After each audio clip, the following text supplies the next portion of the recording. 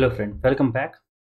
Generating XPath, copying those XPath values are easy with the help of some of the tools like SelectorsHub, XPath, DevTools. You can write your own XPath and you can copy those XPath.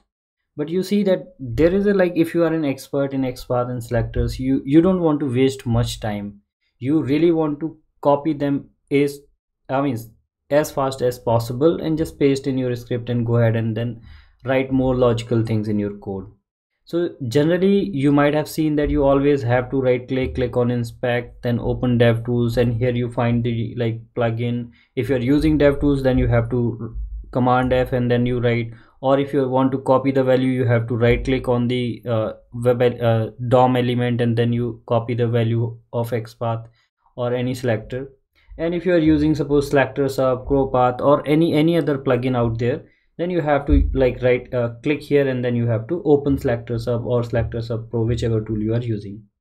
But is there a possibility, or you are using another way, like if you use SelectorsHub here or this way, so that is also there.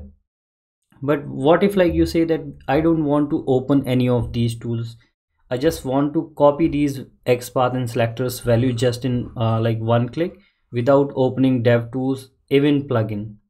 Yes, that is possible. With the help of SelectorsHub itself, it is possible. You just have to right click on the any element and you see that here in the context menu you have the option to copy any of these values. You can simply, let's say you want to copy relative XPath, you simply click on this, like any element you have in the web element, you just right click on that and here you can copy any of the selectors and just go and paste it in your script like this. Isn't it amazing? Like, you don't have to waste any time. You just go here on the web, right click, copy the value and paste it in your code, like wherever you want to use it. So this way you can copy any of the selectors like ID, name, relative XPath, relative CSS selector, JS path, test trigger path, absolute XPath. You can copy any of these values. Very simple, just in one click you can copy any drop down selectors here like this and copy and use it in your code. So if you are someone who is already expert, who knows everything about XPath and CSS selector, then simply just copy this way and you can save your time without opening anything. You might face one challenge here, that Sanjay, we are not able to see the value of these selectors what we are copying, like we are blind until we paste this value, right? Like let's say you have copied the relative XPath for this element. Until you will not paste this value somewhere, you will not get to know that what value you have copied, right? Like let's say you want to copy the XPath for this courses, so we don't know that what value we have copied here until we paste this value here, right? So can we see this value before copying?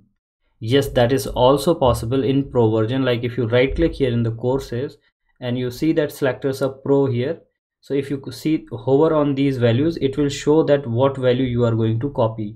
So you just have to click on this value and value got copied. So in the Pro version, even before you copy the value, you can see the value right here in the context menu itself, so you know that what value you are copying. Though in free version we have this capability that you can copy but you cannot see that. So if you want to even go more advanced things, then in that case you can use the Pro version, and we are already giving the free access of our Pro version, so you can get the free access of SelectorsHub Pro right away. So this way in the Pro version, even without opening the tool, without opening the DevTools, you can copy the value, as well as you can see what is the value before you copy this. And to copy this from the Pro version, you just have to click on the value, this value, whatever value you are seeing here, and you can use it in your code. So isn't it amazing and very simple that even without opening the DevTools, even without opening the plugin, you are able to copy the value of XPath or any selectors out there. So this is going to be very helpful. Please use it, and this save your precious time and use that time to utilize that time to learn something new. Thank you so much.